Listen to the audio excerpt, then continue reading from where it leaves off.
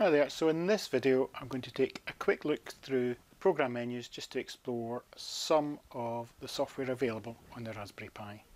If you're wanting to look for additional help to get started, the help menu is obviously a good place to go, and from the Get Started link this will open up a web page, and in this web page you'll find that the guide that it links to is also available in a printer friendly version.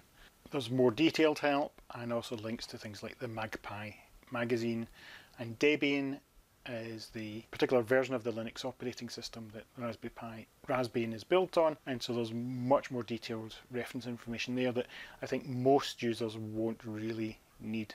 We have a lot of applications and I'm going to spend future videos looking at these in more detail.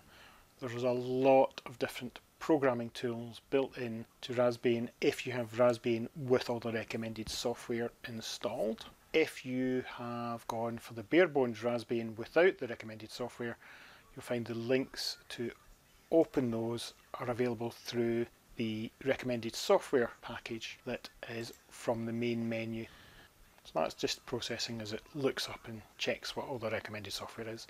Because this is Raspbian with recommended software, that we already have all of these, but it may be the case that there are some that are not included, but it looks like we've got almost everything. No, there's a couple of extras. There's a screen reader app. Other than that, it looks like all of the recommended packages are already installed.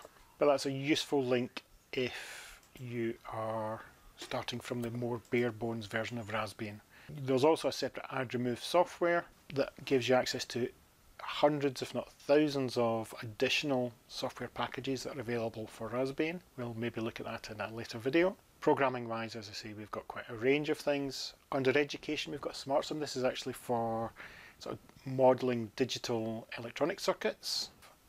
Libre Office, which is kind of like a Microsoft Office replacement package. It opens quite quickly.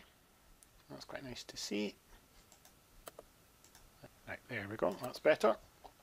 I have already created a file and saved it, so we can open a docx file. And there it is. So this is a word processor, and you can see we can do all the things we would normally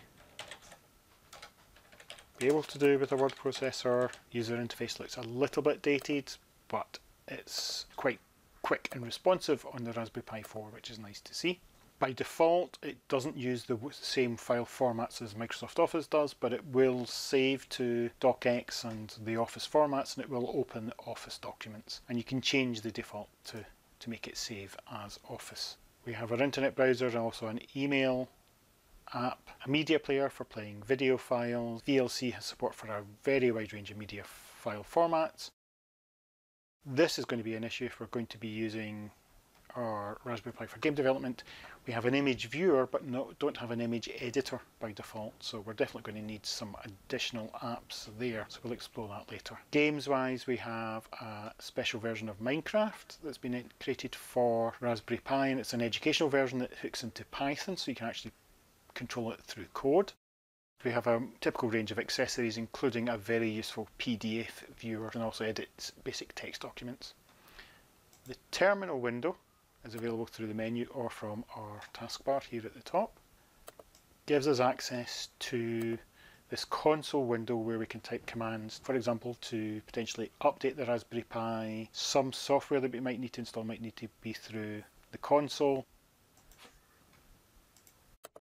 And I think that's enough for a quick tour just now. We'll have some slightly more detailed videos looking at some of the different categories to follow up.